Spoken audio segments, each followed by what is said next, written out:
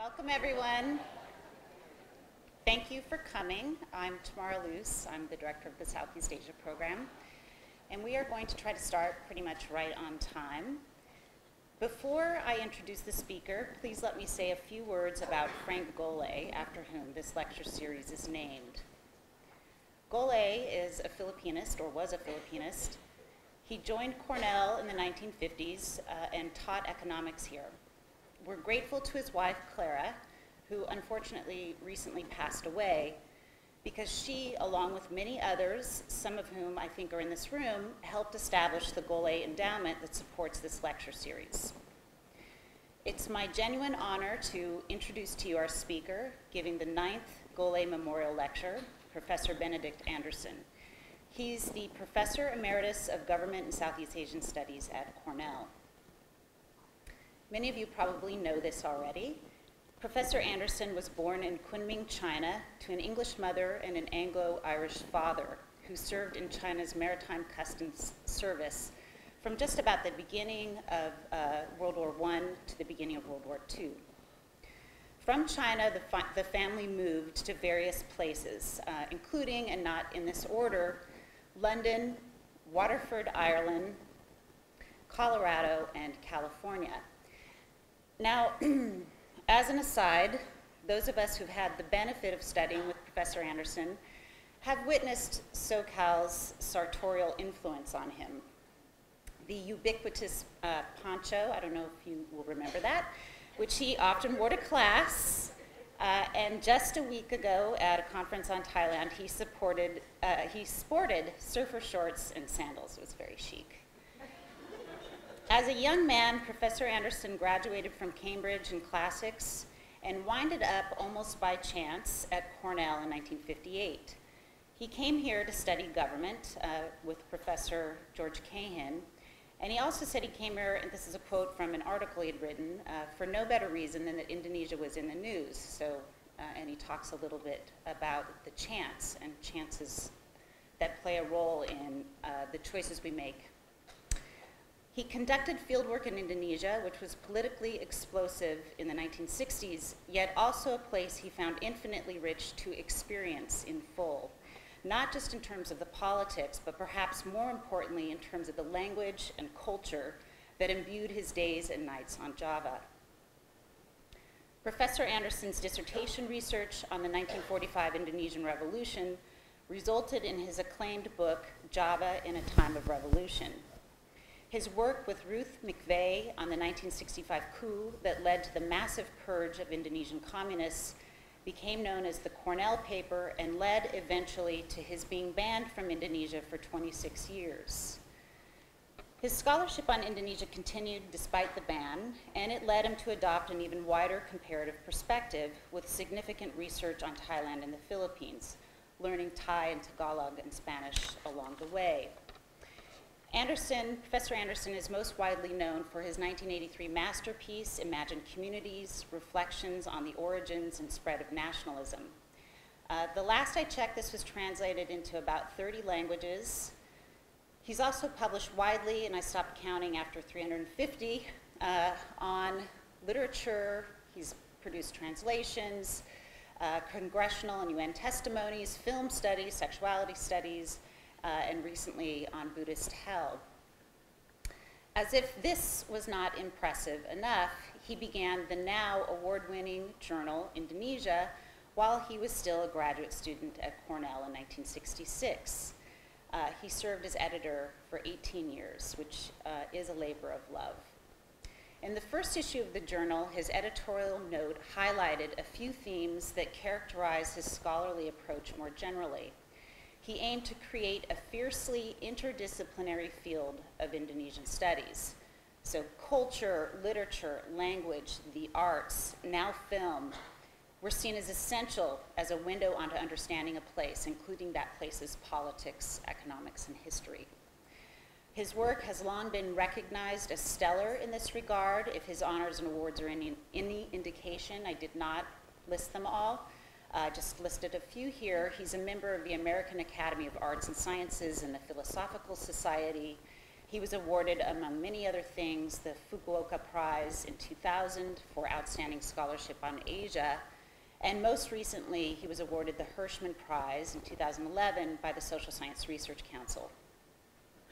On a more personal note, as a former student of Professor Anderson's, I can honestly say that he was intimidating, even in the poncho, and I never worked harder to please. I don't think any of us did, but it made all of us better scholars. In the classroom, I remember his twist on the Socratic method. We had just read, and actually, John Tuck and I just assigned parts of this book, William Skinner's grueling 300-plus page on the Chinese page book on the Chinese in Thailand, and this is a mammoth encyclopedic text. He stood before us at the beginning of class, and he asked the simple question, what's missing?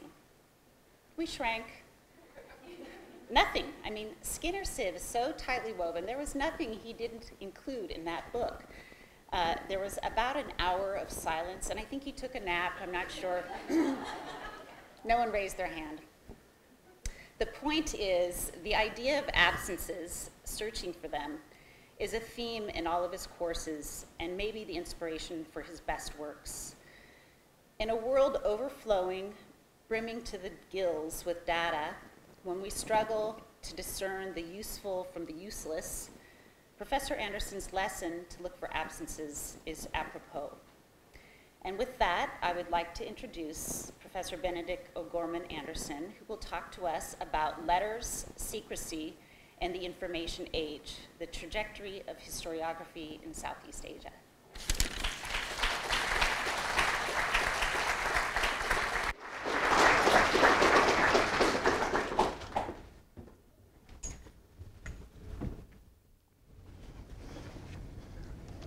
Well, thank you all. Is this, am I audible in the back or not? It's okay? Anybody who says no should say no, no, no, loudly. First of all, I want to thank my art director for an embarrassingly long introduction, and at least she put in a lot of teases and jokes, which makes me feel much better. And she explained the Golay Lecture and its origins, and I'm very proud to be the ninth person who will give this talk. I have to warn you that this is rather an eccentric and experimental talk. And the reason is this, that as the Golay lecture series has been intended to do two things, or actually only one thing, which is to find a way to reach over the typical campus walls of each discipline, of each area of studies, and many other things. So what I'm going to try to do is to speak to you in some way which is open to, try to make an opening with the larger campus community. This isn't an easy task, but I decided to write or speak about the life and death of archives. That is covered by, in some way, by letters, secrecy, and the information age. Okay, too loud? Yes. Mm-hmm. And I'm doing this, I should say, frankly, in honor of the, what I regard as the most important institutional network at Cornell, and that it's a network of fantastic libraries and all the people who are responsible for keeping those libraries as fantastic as they really are. We can't live without libraries, and we have a terrific one here. So this is a thank you letter to libraries, and especially ours. This talk is broken into 5 related, but probably you will find rather eccentric sections. The first section I call The Spectre of the State Without Archives. And let me spend about 5 minutes on this. The great Somali novelist Nuruddin Farah, during the 1970s, when he'd already gone into almost permanent exile from his home country, he wrote this three novels as part of a trilogy, which he called the Variations on the Theme of an African Dictatorship. It's a portrait of his country's terrifying experiences during the first decade of General Siad Barre's ruthless autocracy, which began with a coup in 1969 and ended in a civil war in 1991, from which Somalia is still, in many ways, still suffering, which is 20 years later. The reader learns, at least is told, that the regime actually puts nothing on paper, and all orders, threats, decisions, and dreams are conveyed by unidentified whispering voices on unplaceable telephones. Written communications from the citizenry are never answered. In this way, the Somali state, which is disintegrating actually, was described as a state without archives. And under this dictatorship, by the mouth and by the ear, not the eye, information, such as it is, consists of rumors, mostly, it turns out, initiated by the dictatorship itself. Middle-class opponents of the regime are scared enough to destroy their personal and family archives. If they're interrogated in safe houses, neither questions nor answers are recorded. There are no meaningful courts. This is not an exact picture at all of the regime, but it's a kind of grotesque or scary caricature or allegory of the regime. And you can see that the novelist in exile is thinking of himself as, you can imagine somebody like Borges, or as the archivist without archives, as well as Walter Benjamin's fabled storyteller. The foreign reader will find that the allegorical novel's mix of magical and social realism is quite riveting. You can't put the books down. But he or she needs to be reminded that the Somalis had never had a state of their own, had never had monarchies, and they fell into British and Italian imperial hands, British in the north, Italians in the south, in the late 19th century. And this lasted until in the middle of World War II, when the fascist regime in Italy collapsed, and the British were asked by what was left of the League of Nations to take a mandate to put the two colonies together and prepare for independence around 1960. This new independent state, which barely exists now, was extremely poor, and the illiteracy rate was extremely low too. A standard Somali writing system didn't exist until the early 1970s, in the early days of the dictatorship. And it's interesting that the autocrat himself actually created a large number of primary schools and secondary schools, which were all obliged to use text in the printed Somali language. This program obviously had its positive sides, but as in many other post-World War II new states, behind it there lay a hidden agenda for the long run. This can be described as the linguistic isolation or sequestering of the colonial archives in order to make them not disappear, but unreadable. It was easy to do this, you can imagine, in the former parts that were Italian, because once the fascist regime collapsed, there was nobody going to teach anybody Italian anymore, although Nuruddin Farah himself actually always in his novels calls the capital of his country Mogadiscio, whereas of course on the atlas today, which is Italian, today you will find just simply Mogadishu. English archives are not so easily put aside given the enormous global hegemony of American or Anglo-American language. So this just gives you an idea of how a very gifted novelist conceives of the relationship between the state and the archive.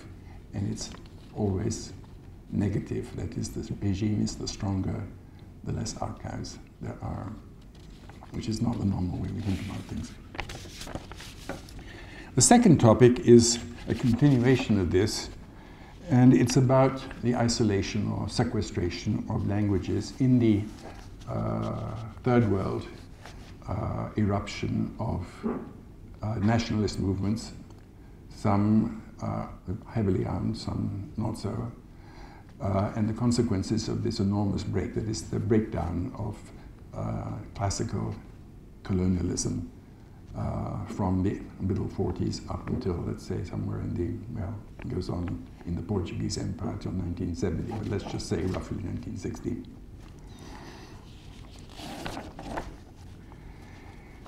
I want to show you two cases which are in some ways similar, but in other ways quite different, in the process of how and why this sequestration of colonial files has come about, and what does it mean to say to be sequestered or isolated.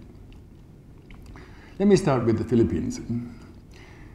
Spain ruled most of today's Philippines for somewhere between 300 and 350 years, during which time a huge accumulation of Spanish language archives of different kinds were accumulated, both in the colony itself and in Madrid.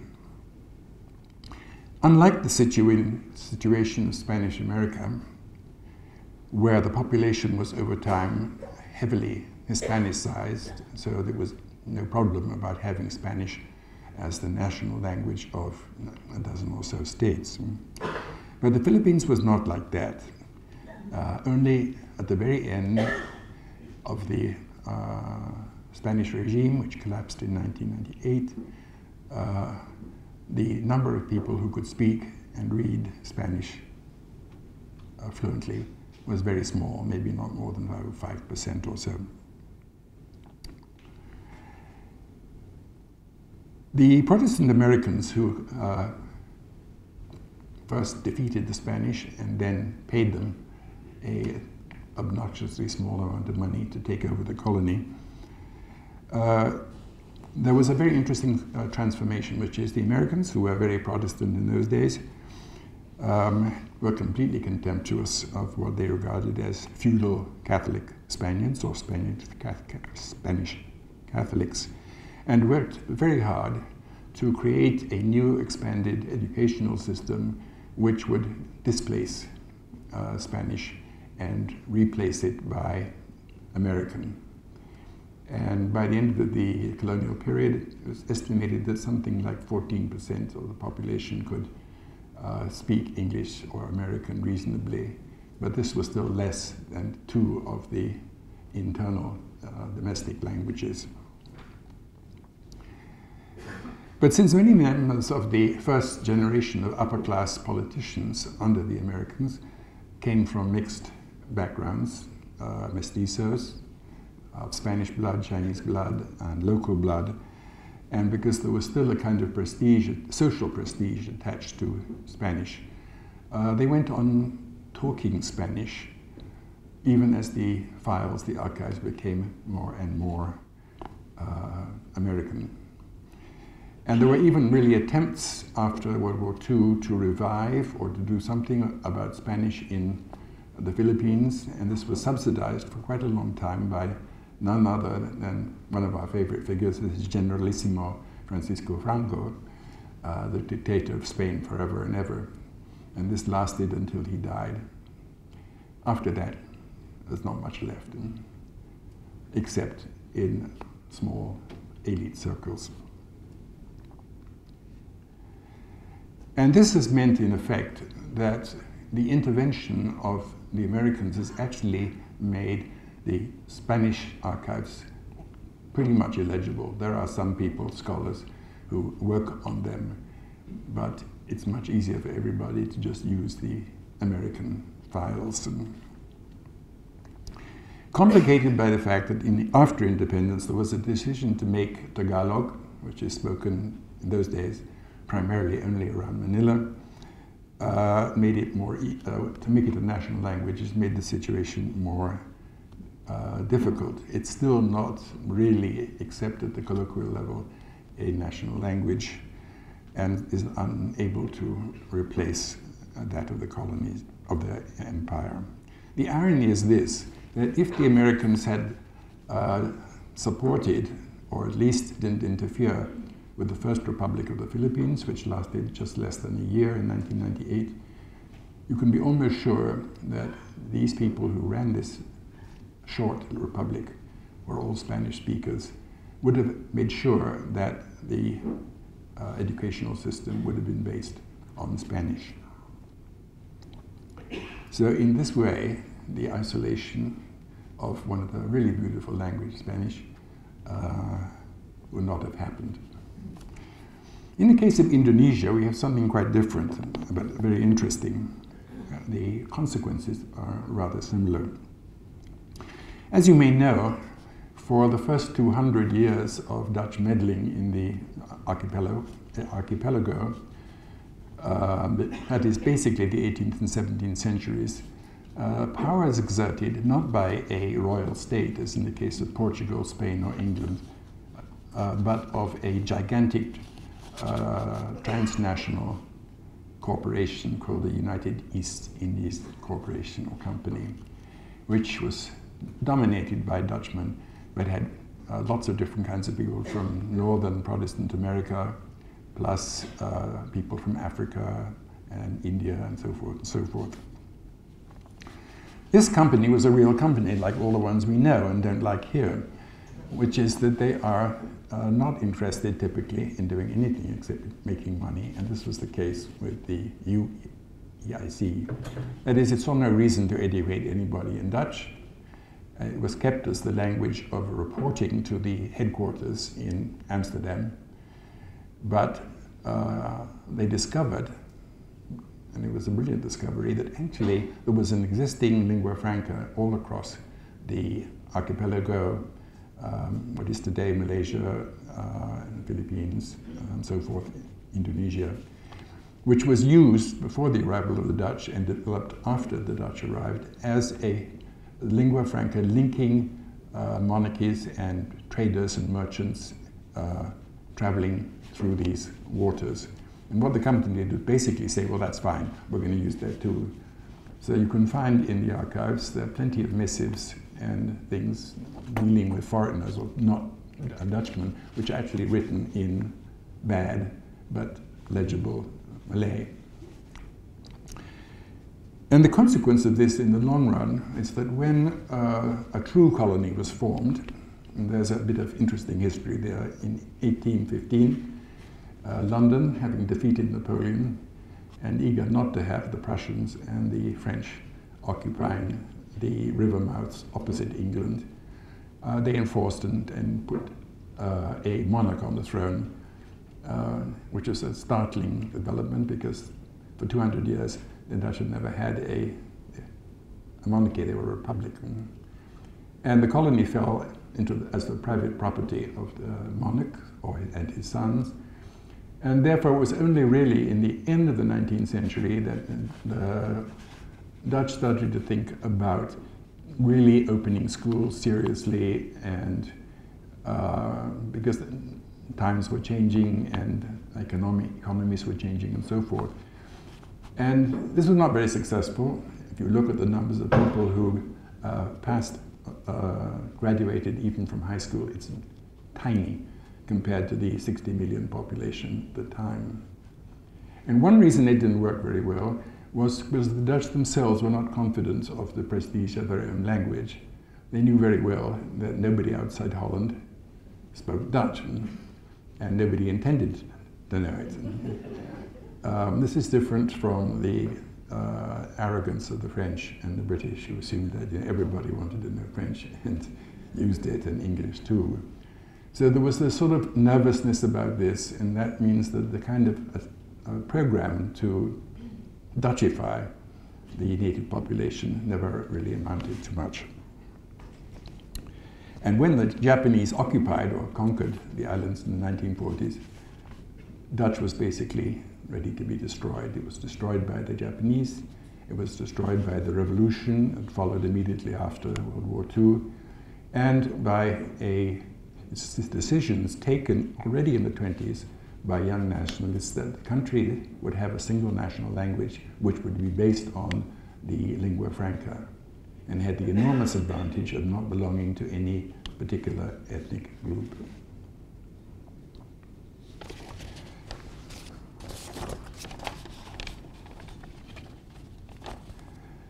Dutch simply stopped being taught, and once the generation that was educated in colonial schools was gone or was retired, then there was nobody much speaking for this language, although there's a huge file on the history of the country.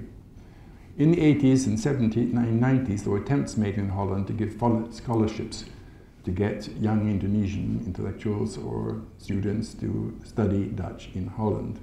Spent a lot of money on it, but the signs of its success are very limited. People went because they wanted to see the world, but how much they really absorbed Dutch is a very very big question. Now, these cases are not the same, but they have something in common which one can see, I think, in other parts of the so-called Third World. That is that archives get isolated, get segregated when there is a violent or fairly violent overthrow of the existing regime, when the incoming rulers decide they want to really install a new kind of archive which will take the place of the one that was there. And the easiest way to do that without a lot of money and energy is to switch languages. And what you see in both the Philippines and Indonesia, that each of them got rid of one language, colonial language, and in the case of the Philippines, they had to keep the American one. At the same time, it's interesting that in the metropoles themselves, we're thinking about London, Amsterdam, Paris, and so forth. Once colonialism is dead, it really is dead, in the sense that the French people, the British people, and the Dutch people lose interest in the colonies. It's over. And therefore, in a certain kind of way, these vast archives, they're open. You can go and read what you want. But Indonesia is not really taken seriously as a part of the history of, I mean, everybody knows they were there, but for young Dutch people, it's increasingly irrelevant.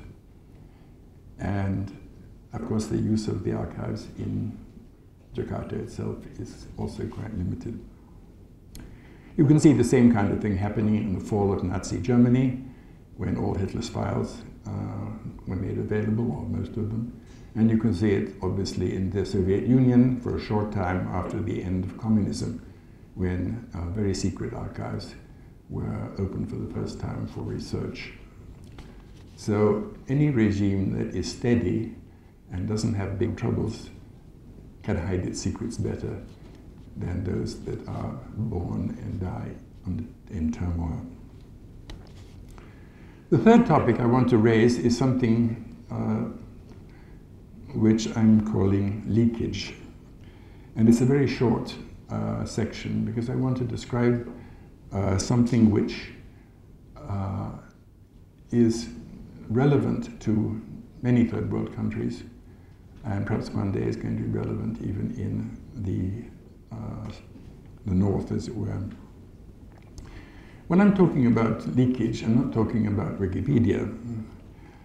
When I first came to Indonesia in 1962, it was very clear that the country was already having rising inflation and that hyperinflation was a real possibility for the next few years. And as I stayed there until 1964, I could experience the hyperinflation itself.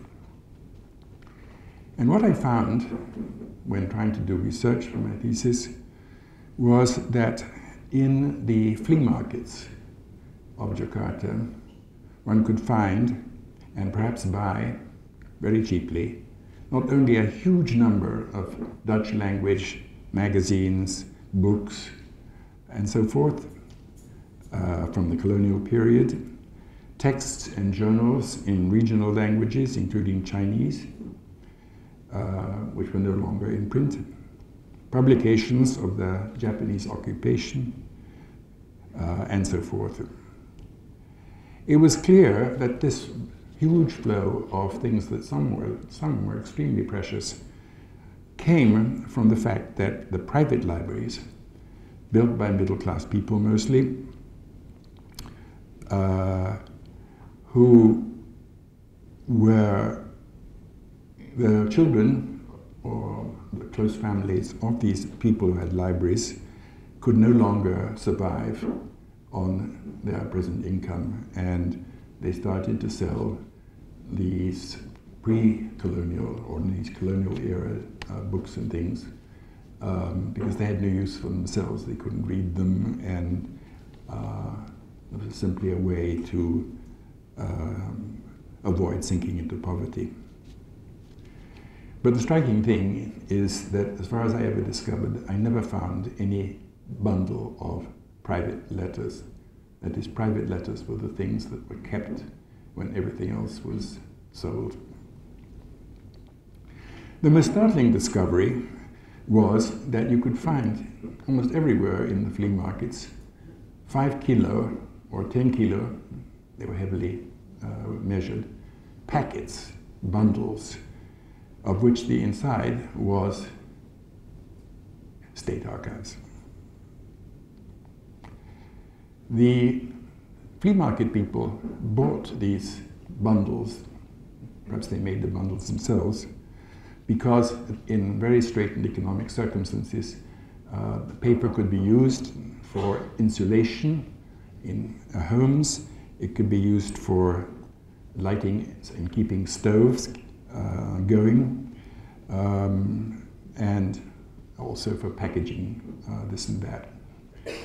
And nobody was expected to read these leaked files. They were just energy, if you like, in some form or another. And the sellers would tell you, if you asked, quite frankly, they said, well, you know, most of this stuff comes from low and middle level civil servants whose already low salaries are being ruined by a hyperinflation which is reducing the value of their income day by day. And their only way out was to steal and sell whatever files or whatever documents that they could lay their hands on. So that the state archive was actually leaking and leaking and leaking like crazy in those years. We were also told later that the ministries didn't have money to create archives, to house them, to look after them, to catalog them. Universities were still in their infancy and didn't have the resources of professionalism, financial support, protection, etc., etc. So there was no obvious alternative, that is to put archives into universities or anything like that. When I look back on the sources of my thesis, so I never thought about this before, but just for fun I did this time, it's really quite amazing that there's a lot of resources from the colonial archives, which include interrogations of Japanese prisoners of war. The Japanese basically tried to burn everything they had before they surrendered. That's one. The second is these interviews. And interviews are quite fascinating. But of veterans and political leaders. But what didn't come into my bibliography was any serious state archives. Couldn't find them, didn't know where they were. And maybe they weren't there because they'd long gone to the flea market. This is one reason why, when I was sent to Indonesia, or went to Indonesia with various graduate students like myself, we were given warm instructions by one of Cornell's great men, Professor John Eccles from the Modern Language Department in those days, who spent a huge amount of his life without earning a penny to building the Southeast Asia Library Collection, which is universally regarded as the best in the world. And what he did for us was to say, look, when you're going there, everything is being destroyed, people are burning as they shouldn't be burning, people lose things. Please bring back anything you can and we will reimburse you. But we got into the spirit of doing this, as it were, for scholarship and also for Cornell. I don't remember ever actually asking for any money for the things that I was able to bring back to Cornell. And that's a very important element in the building of the program.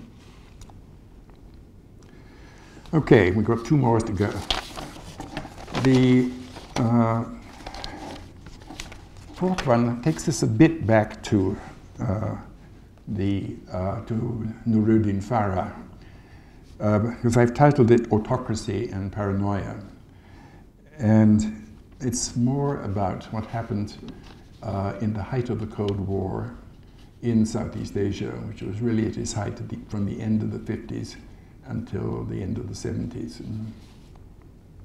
In that period, many of what were once reasonably democratic and constitutional regimes crumbled before military dictatorships, backed, I'm sorry to say, by the US of A, and of course the successful communist autocracies in Indochina.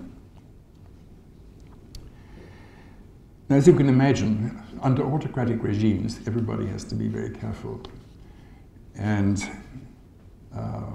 the paranoia that occurs in Nuruddin's novel is not fictitious. People were very scared about what files they kept and where they kept them. And especially after the massacres of communists on a colossal scale, hundreds of thousands of people, even more people were scared as to what might be found by the regime. Very important. But I think actually beneath this kind of simple kind of fear, especially among people who you would expect to keep a lot of documents because they're higher politicians, bureaucrats, intellectuals, and so forth, what you find is, in fact, the deepest possible suspicion of any national archive. In fact, almost any archive, except perhaps sometimes safely in an American institution. Handed over to the state, the idea was this: handed over to the state, private letters, memoranda, diaries would, if not lost, if not destroyed, deliberately or accidentally, quietly sold off to flea markets, could be used to damage their political and moral reputations. That is, the fear that the really personal documents could ruin them politically and perhaps even legally. So typically these documents, where they survive, are kept inside the family.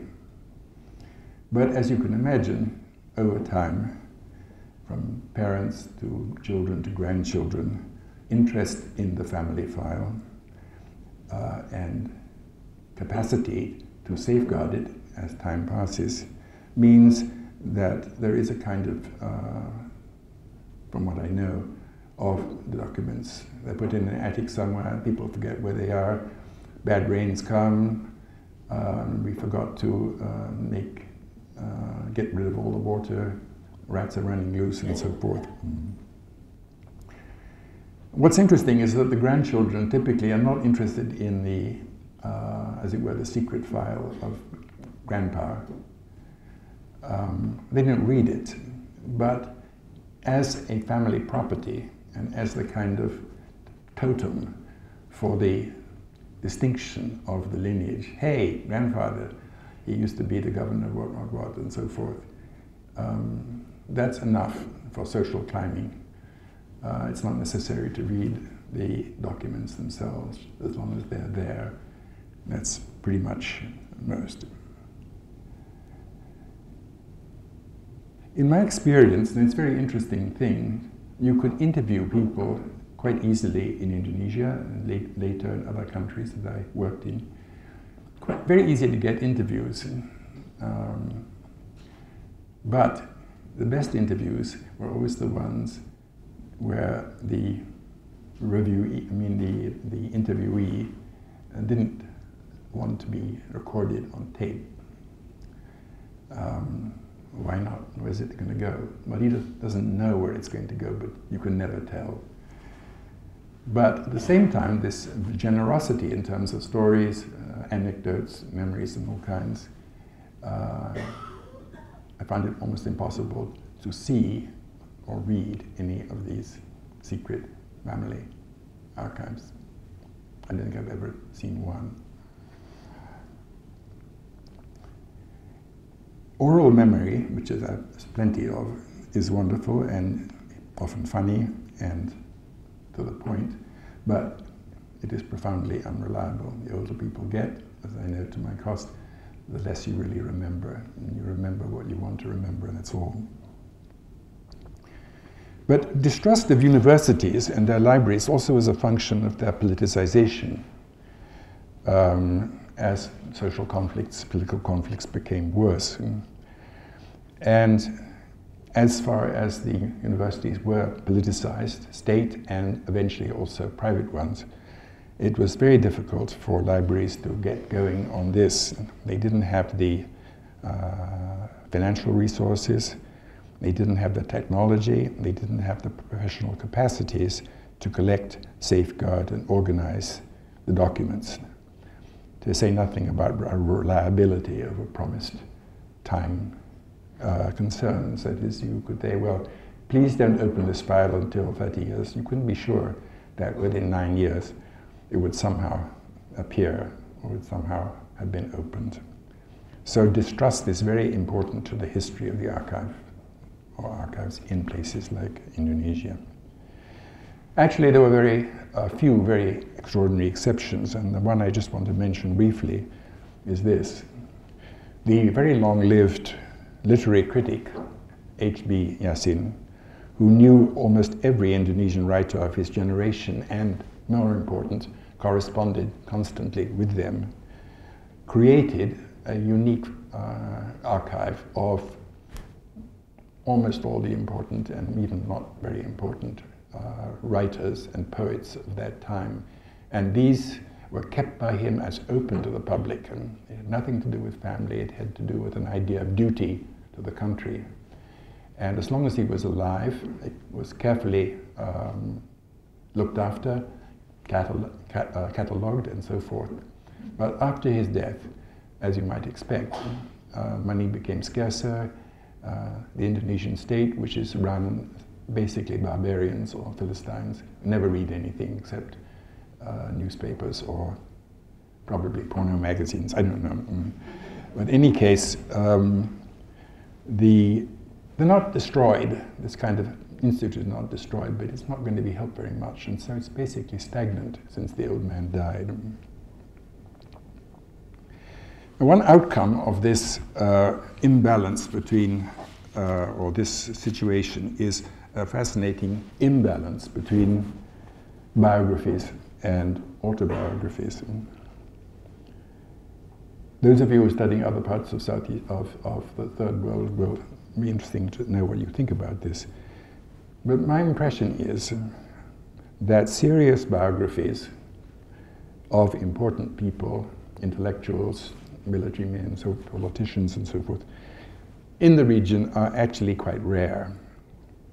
And most of the ones that we know of, that I know of, were done by foreigners who don't run any real risks, at least normally don't run any great risks.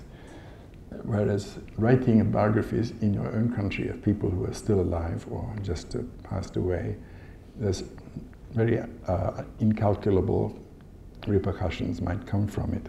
Even foreigners sometimes get badly punished. The famous example in recent years is a book called The King Who Never Smiles, written by an American reporter, Paul Handley, who studied and gathered information over years to write this biography, which is not, it's critical, but it's not damning in any way. And the first reaction of the state in the form of the king was to try to get Yale University Press to ban, or to stop, not to publish the book and to burn whatever there existed in their offices. Well, for once Yale had some spine and said no. Immediately the book was banned in Thailand. Of course, secret copies circulate around, and Handley himself was, as it were, permanently exiled from a country he was very fond of. Obviously, local scholars run still more risks, but there are a few, and these are interesting cases, where the grandchildren or children of a very top political figure who somehow after his death was despised and written down and so forth, they have enough in the family files to publish books defending their grandfathers. And these rare but very thick volumes actually are full of stuff that otherwise no one would ever see. So it isn't as if the grandchildren were all, lousy. Some of them are quite dedicated, even though these books are, of course, naturally, Granddad was perfect is the main theme. There's one extraordinary case to the lack of serious biographies, and this is so interesting that it will tell you something about how archives changed under different regimes and different times.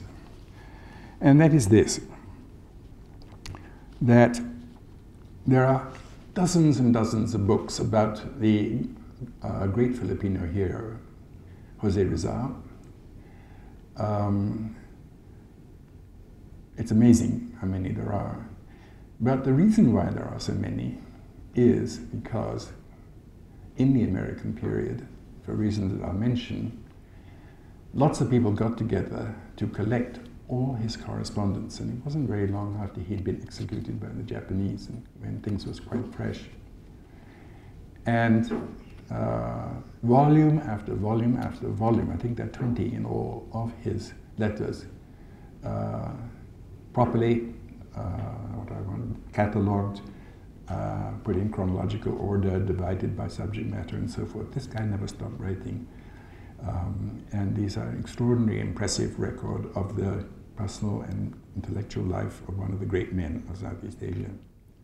There's nothing like that for any other person in modern Southeast Asian history.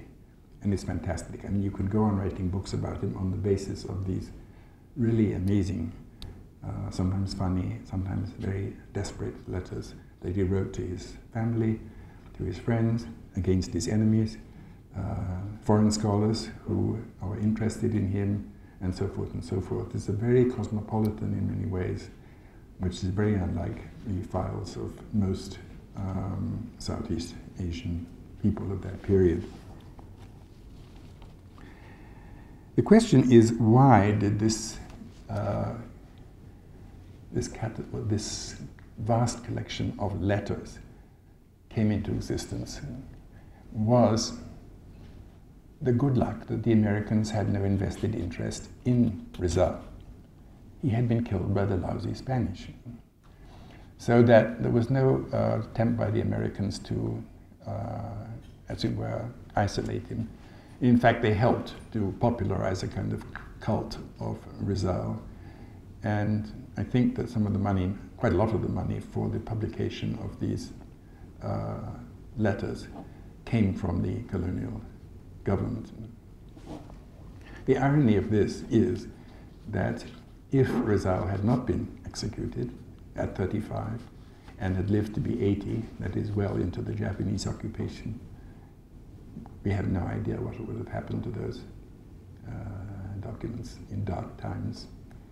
The American year was the right time because everything was more or less orderly, and people felt an obligation to the national hero. So these letters that he wrote with the cooperation of his family created this absolutely exceptional archive. It's the most open archive I can imagine, and very rare. Okay, we're getting... Now, contrastively, autobiographies are very common, and you find them given mainly by retired generals and retired politicians, some retired intellectuals, not many. Typically, they are vanity publications, usually without any footnotes, or if the footnotes are there, they're probably wrong, contain a lot of lies, lots of omissions, ugly prose, and so on. And nonetheless, they're always very readable, because you want to see, it's like, gotcha. And you read this thing, oh my God, look what he said, this, that, and the other. So it actually is quite fun. But curiously enough, in contrast to these vanity autobiographies, anybody wants to have, even if it's ghostwritten by something else. They love to have the idea that my life is there for everybody to admire. There are some remarkable documents from the colonial period in the form of truncated autobiographies, which are absolutely opposite of this. And these are really not very well known on the whole. I will only pick one, which is in some ways for me the most remarkable document, which has never been published in complete form. It's a story about a truly horrendous childhood and adolescence of a young boy in East Java in the late teens, 20s. It was written when he was about 28 years old, and it's about his life, really, until he was about 22. It's written in rather clunky, sometimes, Malay, but it's absolutely intelligible. And what's interesting about it is that it's an account primarily on what happened to him when his parents broke up. The father went to jail. The mother was forced to marry a brute, a Madurese brute, who constantly beating the little boy, stopped him from going to school, and finally at the age of 15 he ran away, all alone with no money, and started roaming the East Java province, barely surviving, but it's an absolutely fascinating account of absolute poverty, absolute abjection, and so forth. And it's told with amazing honesty and grief, bitterness, but very sharp social critique. The thing that really makes it really extraordinary, however, is the fact that in the first part of this document, which is quite long, there is a whole section devoted to this boy when he was 13 years old, had a love affair with a senior boy who was 2 years older than him. And the story of that, it lasted a year because then the parents took the children away in different directions. The crucial thing is the unbelievable frankness. It's not pornographic at all, but he tells you what lovers do. And there's never been a single book written in Indonesia since then which talks about two young men, when they're actually just boys, really deeply in love with each other. And it's very touching, and also at the same time it's very funny. And this, how this got into the colonial archive is not very clear. It probably came from a Dutch civil servant who got to know this guy and parked a copy there. In the 1970s, well-meaning Chinese doctor decided this is important, and he published a version of it in which almost everything except the sex was left out. And not surprisingly, it was immediately banned by the regime. And it's pity, because actually the whole thing is all about social conditions, about social stratification, about why people are so miserable and so forth. It's really a very fascinating book. And you can be sure that this kind of document would never enter the Republic of Indonesia's archives. It would be thrown out or burned or whatever. So the colonial archives still have things in them which need to be looked at. Okay, I'm going to end now, which is, the topic is the twilight of letters. This is a little bit personal, and I hope you don't mind if it's annoying to you. My mother died in 1990, and I realized at that point I was no longer getting any letters, not just from her. She had faithfully written to me every 10 days or so since I left for America in 1958. And I replied, not quite as diligently, but there it was.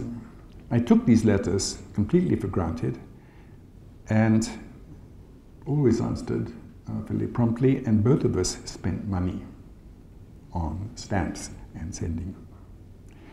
And we didn't wait particularly. The letter would come in when it would come in, and it was nice when it came, but there was no anxiety about the correspondence at all. Walter Benjamin famously says that one feels the beauty of things at the moment that they're vanishing. And I remember after she died, I looked at all her letters, which I'd kept quite faithfully, but no particular purpose. And I found something absolutely astounding, that in all those letters she wrote those years, she wrote in ink on paper, and in all those letters there wasn't a single deletion, a single crossing. She wrote, she thought about what she was going to write, and she wrote it. And I discovered later that in my grandfather's letters and my father's letters too, that these people are absolutely astounding. I mean, they wrote, reports, they wrote diaries and so forth. No crossing out, no white paint, no delete. It's really astonishing. I mean, you can see how a kind of a reflective culture, which is still very dear to me still to this day. I used often to send letters to her that were not handwritten, but were on a ratty old typewriter. And it still has a certain kind of life, because you can see the typical typographical mistakes I made and was too lazy or to change. It's full of blotches and so forth, but it's my blotches, not somebody else's blotches. And the reason for this, obviously, which we all know, is that enormous pressures to speed everything up. And in fact, the early computers were regarded basically as high-speed electric typewriters, and were used. It was not until the arrival of the internet or worldwide, whatever it is, came into existence. I should say also that, when I look at those letters, I can see still the traces. She kept some of my letters, not all. You could see the blotch of the tuna salad sandwich that somehow got there. And you could also see my mother had a way that she would tilt her sentences slightly upwards across the page if she was feeling good, and slightly down on the other side. Even if what she said was cheerful, if I saw the sentence going down, I knew she wasn't happy. So were all these very private and close and intimate things, which I think was very, I still miss a lot. And the crucial thing is we didn't write with attachments, and we didn't write with forward please. Letters were supposed to be private, and if you wanted to send it to somebody else, you had to ask permission. That's, I think, disappeared. The whole idea of sending any letter simultaneously to a couple of hundred people was absolutely unthinkable in that time. I knew that if I destroyed the letters, they would be gone forever. That was it. I was the last guardian, if you're going to put it. Now, when the computers began, and we're getting near the end, I hope,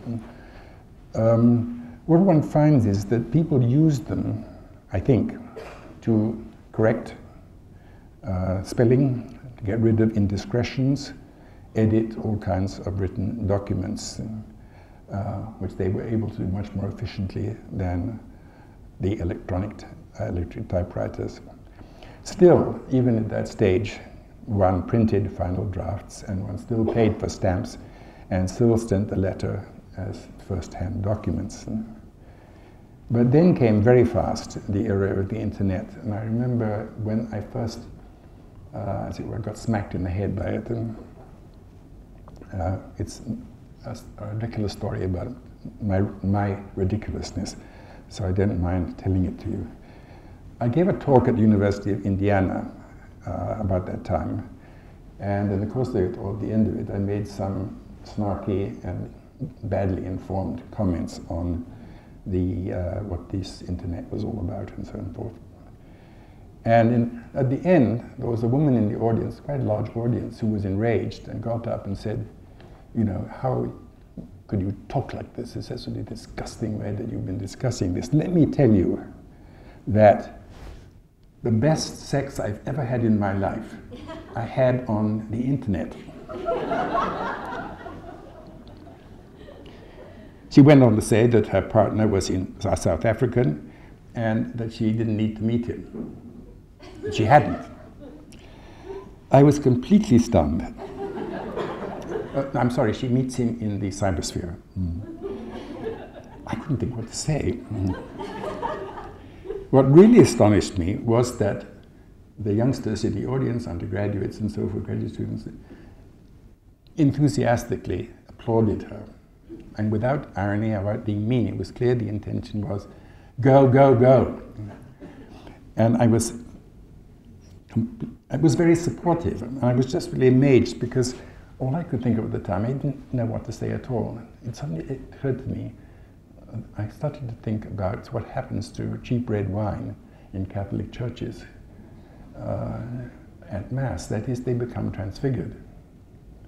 And I was starting to think, well, does the internet actually make it possible to be transfigurative in other circumstances?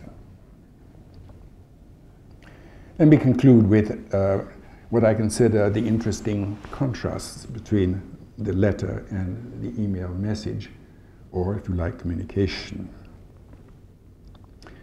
Because not often people do this, and it's quite interesting.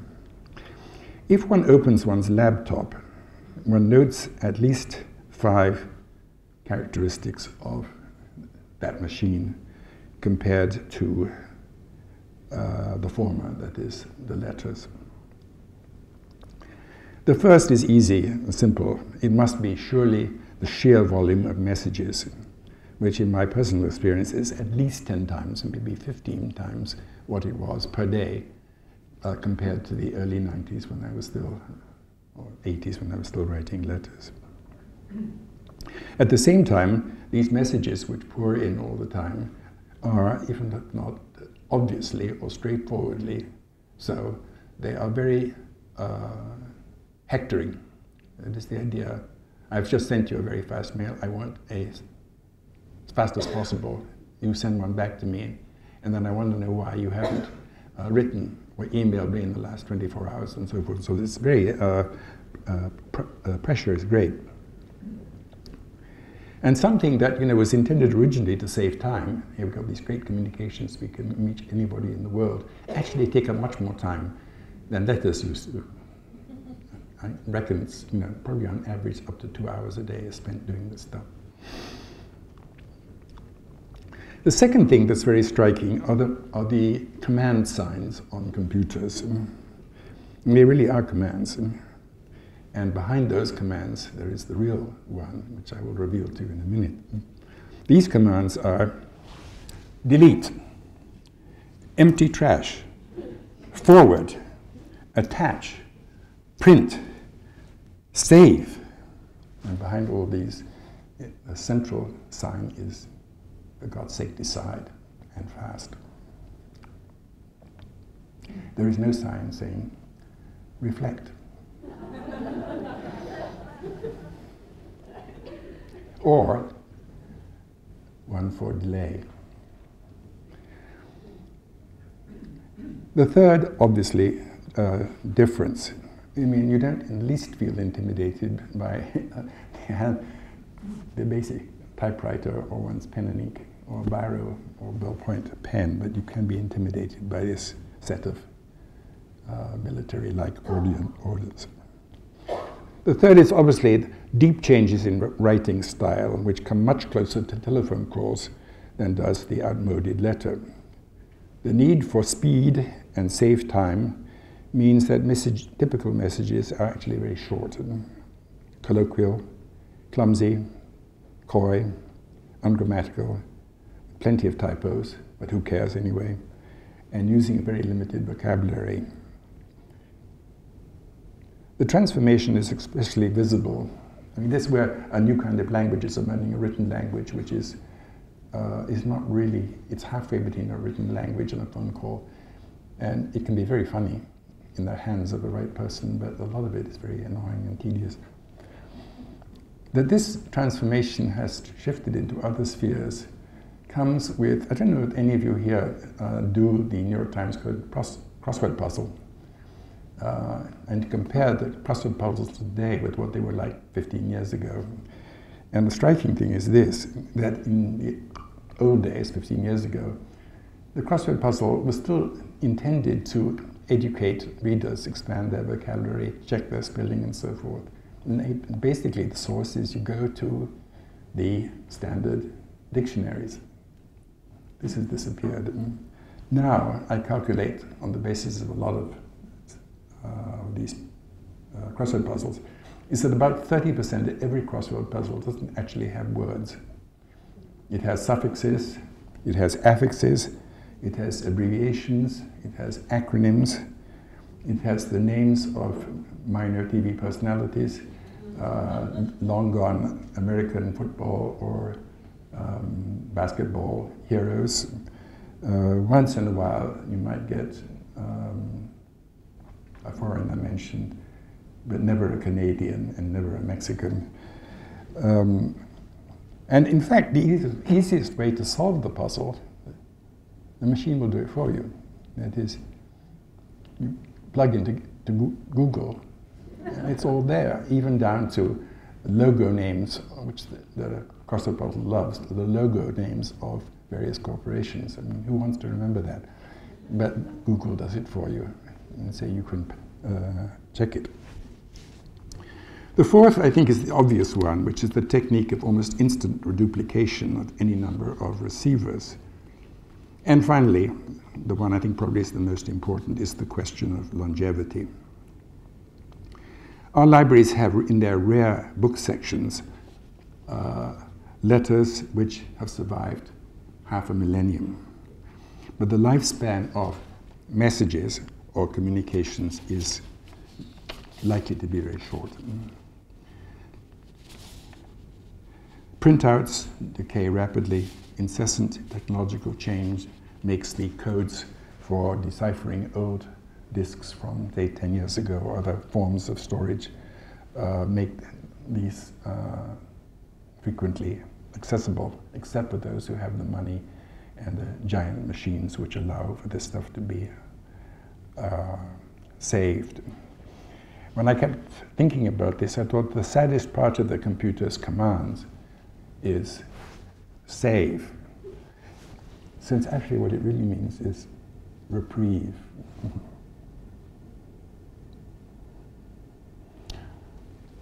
Last word. A few days ago, I read an interesting article by a well-known historian on the sway of Google, this giant American corporation which covers the world, and the reach of digitalization. The author pointed out that the digitalization of an archive can in fact only be done when the site of the documents is known and its contents are already catalogued. That is, he concluded that the most secret documents in the world are preserved, private letters, in places that no one expects and no one knows, and often in languages, hypothetically languages which very few people understand. Under these conditions, the research engine has to give way to the slow, dogged, tactful, maybe, detective work by diligent single scholars. I don't mean unmarried, I mean individual scholars who very often have to be polyglot. They have to know plenty of languages. Finding and accessing unknown files is one of the greatest pleasures available to scholars, not least because they never come free of charge. One might even go so far as to say that these unknown collections, none of us knows where they are more secret than the most secret of state files, to say nothing of the Vatican. Thank you.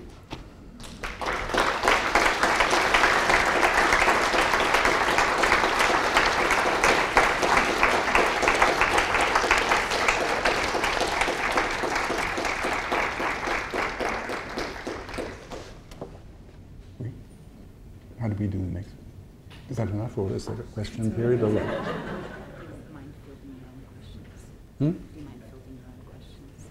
Yeah, I don't know whether, but I hope some people are sufficiently enraged that I can be stunned like I was in Indiana. But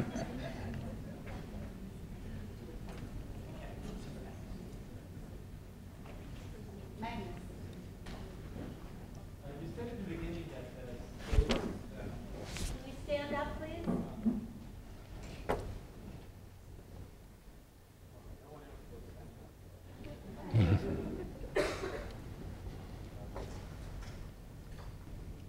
The regimes with the less archive regime has, the stronger it is. But I can think of some regimes that hoard enormous archives. They lock them up, but they hoard them. So are there different kinds of state regimes that work this different? yeah, I deliberately didn't talk about the suppression of archives and their hiding because it's too well known. But it's also, vulnerable.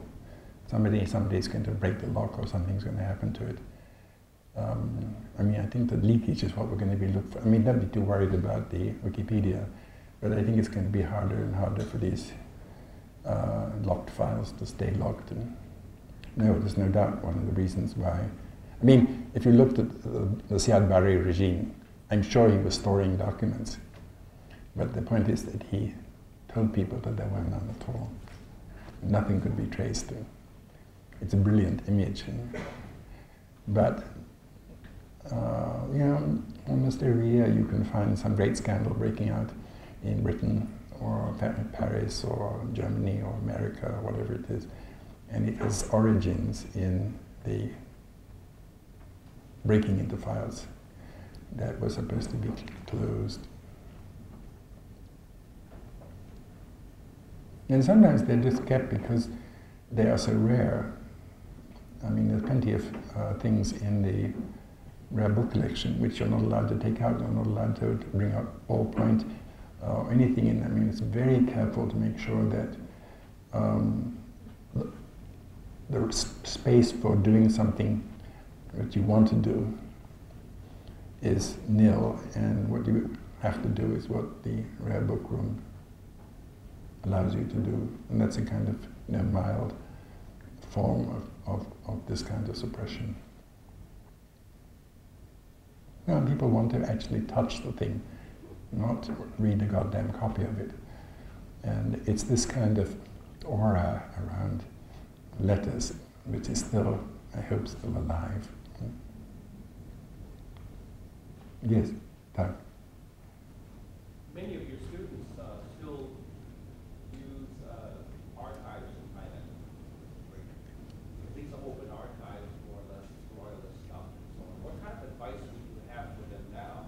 Should they be working on those archives, or they should be looking for alternative sources, or what? Because these archives are used quite heavily by many of our students. Scholars in Thailand use it to write all this history over and over again. Right? Because if you think of the letters that you mentioned, there are lots of letters from the kings and from all these other princes and so on and so forth, but not much from anybody else. Yeah, I mean, it's a highly political institution, so that, there's enormous parts of that file which are absolutely closed. Except for insiders, maybe. The answer to that is, well, it's the way all the other archives were opened eventually, which is fall of a regime. I mean, the minute the monarchy falls, which is a possibility, then the files will be opened or made more open. There's no way that the royal family as it stands now, with its power and its money, is going to tolerate poking into any archives which they think might be damaging for them. So we want a bit of maybe a mini revolution would be a bad idea.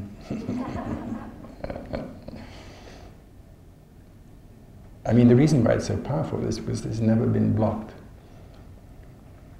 That is, Thailand has been subjugated sort of from a distance by Britain and then later America, but the regime has stayed the same, and so there's no break in the system which would encourage this. I mean, all the other cases that I mentioned, it all depends on a real crisis, either economic or political, which changes the whole condition under which files, archives survive. Yes. So I'm struck by what the response from the data librarians would be. Which would be, now that we have electronic storage capacities, assuming we get the conversion proper, we can store everything. We can search it. We can digitize everything. What that does is it changes the point of the text from being a description of a totality of an experience being a source of a snapshot that you can use for data. So the most I ever learned about politics in Southeast Asia was when I read an entire newspaper every day for 7 months.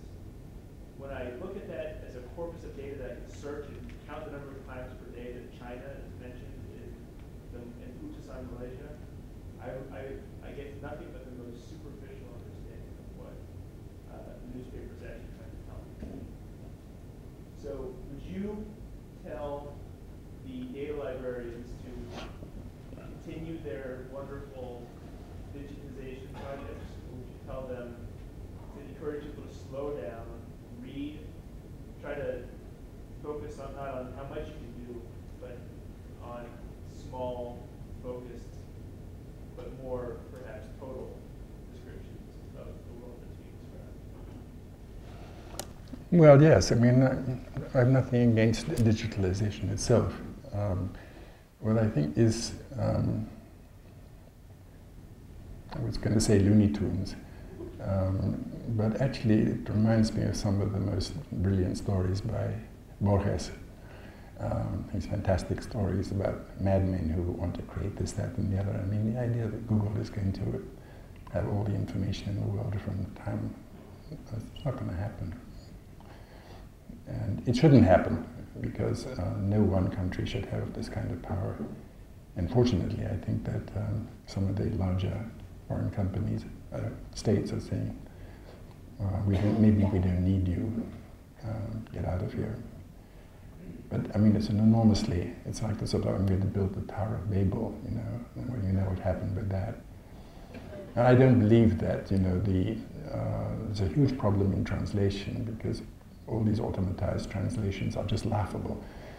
And you just, I'm not reading anything that has any depth to it in the original documents. And that's a rather distressing thing, that more and more you see books written in America, scholarly books in which, if you look at the bibliography, all the publishing, all the books that it rely on is the US or the internet. That shouldn't be right. And the attempt basically to build Anglo-American into a kind of permanent planetary emperor language, I think it's also, it's really, it produces a lot of junk. And people, it's not their first language, but they feel under pressure to do this. And it also means that people here feel less and less any need to learn any other languages. I mean, ours is the universal language. That's in the back of Google's mind too. But this is, naturally, of course, I'm very prejudiced. But there's something really ugly about it. And, you know, they're making millions and billions of dollars out of this. In some ways, it's worse than state archives, you know, because it's got higher ambitions. Yes. Yes. What secret archives would you like to look at if you could look at any secret archives in the world? Where you could focus on Southeast Asia? Well, it depends what the motivation is. If you want scandal, and scandals that really, I mean, financial scandals are so common that nobody can get excited about them. Obviously, sex gossip is something which is regimes try to mask as much as possible. So in a sense, if you wanted to make trouble for the regime, that's what you'd look for. But I think these are not really files, they're just items. But the files, obviously everybody wants to see what the intelligence service has been writing to itself and other people over a given period of time. This is probably the most secret of these state documents. But it's also tiresome because somebody made this wonderful note that the relationship between military intelligence and intelligence is the same difference between Mozart and a parade band. I mean, they're not in the same sphere at all. I don't know why I should maybe persuade them not to use intelligence anymore. I mean, they should use intelligence, but not call themselves intelligence.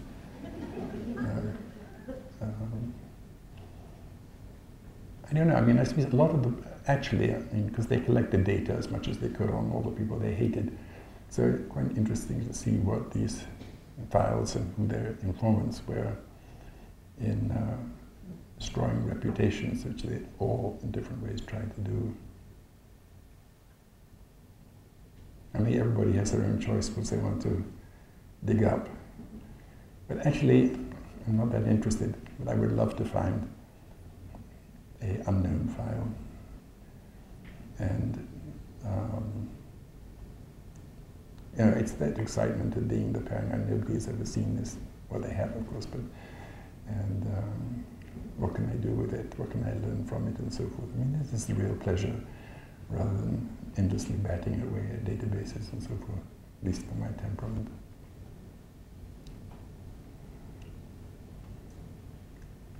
Yes. As a quite reflective scholar, I wonder if you have self-censored or admitted something in your correspondences with people, including your mom. Well, I think I think everybody does that. That is, you write to communicate, not to confess. That is, you know that your auntie is worried about you and you respond to what she wants to know. And you talk to your colleagues. You don't talk about the quarrel you had with your mother or anything like that. I mean, every letter that you send is based on the idea that it will be replied to, and therefore you have to create a communication on what concerns them. If you want to write my true life somewhere, and then you can publish it as a book, how scandalous I was and so forth, but in the come and go of these kinds of family letters or personal letters, very often you find it's not so much that you're lying, you can actually do lying very well too. Most of it is silence. That is, you don't talk about it, you omit it. Even though you think that the person on the other end actually probably has a pretty good idea what you're staying silent about. But there's a kind of decorum, a kind of idea of don't meddle in other people's affairs too much. It's a very good question, but I think that if you look at your own practice, I mean, when you get onto the internet and look at what you say to different people, it's actually very interesting. But I certainly don't write the same letters to everybody, except in these terrible mass forwards, which are absolutely empty. I've never seen a circular letter like that, which you didn't want to throw away right away.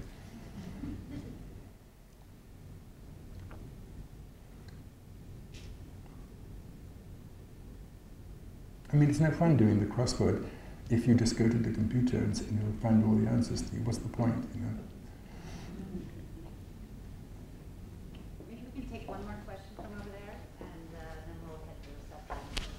You mentioned aura earlier in the Q&A, and given you quoted Benedict several times, I was sort of thinking about the work of art in the age of mechanical reproduction and saying, it seems as though your talk has sort of been a reflection on what will archives look like in a new age of mechanical reproduction, one that's digital. But for Benedict, the end of auras and a new sort of artwork was liberating. He thought it was good because it would open up a new form of political contestation in the way we looked at art. And I wonder if you see any potential for a positive value in the end of auras in archives, if it will open up any sort of positive political potential for this, or do you think that the end of auras in archives is going to be quite bad, even if it's hard to make something useful? It's a very smart question. I mean, it's partly Benjamin's, part of him that I like, which is, a kind of, romanticism. But I think that the situation of the storyteller,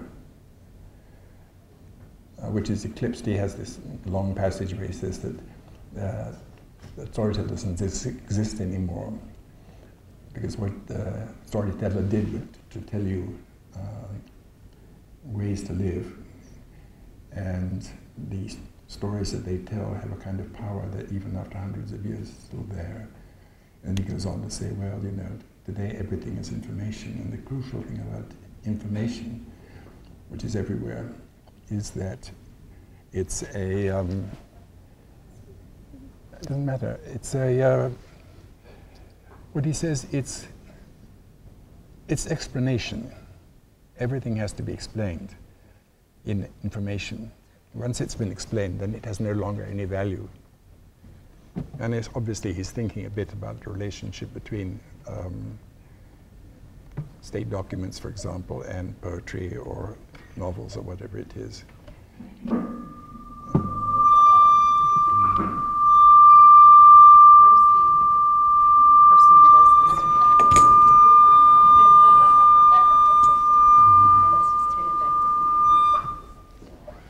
I mean, I think that I can yell. I mean, I think that I've sort of posed the unknown letters in the place of the storyteller. It may not be worth it, but it has an aura because nobody knows where it is. And you can go on searching it and never find one at all. But it can be a kind of passion. Things are retrieved which never thought that they would actually have achieved. I mean, this is also a romanticized version. I mean, I've been as nasty as I can about some things and sympathetic to others. But in a time when everybody's very busy with internet, et cetera, it seemed to me it might be useful just to remind ourselves of why things lasted so long. I was looking at something the other day, and it was an astounding collection of letters sent by small merchants in some Italian town in the 14th century. They're writing notes to each other, the price has gone up. And the fact that this should survive over, 600 years, I just can't imagine what's going to survive from our time.